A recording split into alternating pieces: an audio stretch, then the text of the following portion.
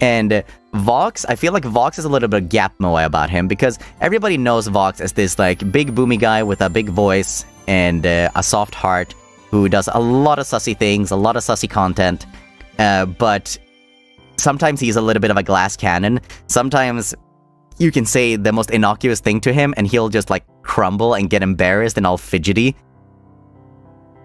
Like for yeah, Vox when he sees a dog. I can't believe I said that.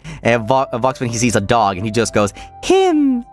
I think that's really, really cute. There's also the whole thing with Vox when he sees a dong. I'm talking about Donkey Kong, you know, expand dong and all that stuff. He gets very happy when he sees the monkey. Ooh.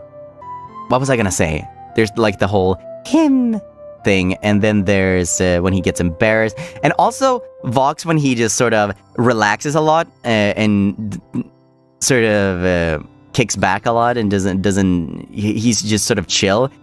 He turns into like this incredibly soft person that just kind of laughs at everything. He's cracking jokes, and a really great example is during the first Prop Night collab, when Mista screamed at the top of his lungs when I was the killer. You can hear one person laughing like, hi there!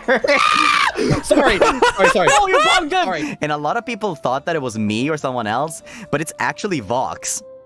And I think that's like such a cute gap between his regular voice and what he sounds like when he's laughing really hard.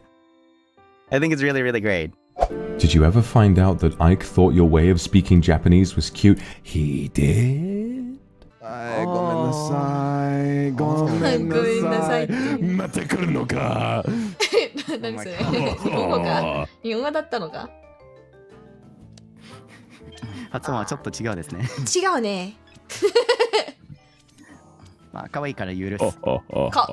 Box は可愛い？まあ、喋り方。可愛くないけど、ほら。可愛い。ボックスは可愛くないから。何それ言うの？普通に可愛くないけど。レイムがここにいるんだけど、レイムよりは。可愛いだよね。おう。クリックできなかった。Fuck クリックできなかった。バカです。